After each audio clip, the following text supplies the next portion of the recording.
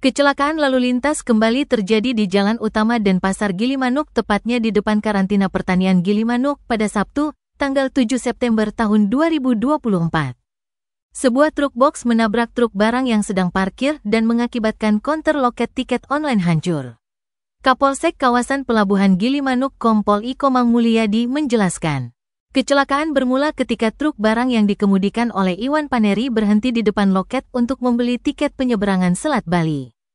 Tiba-tiba dari arah yang sama sebuah truk box yang dikemudikan oleh Aripandi melaju dengan kecepatan tinggi dan menabrak bagian belakang truk barang tersebut.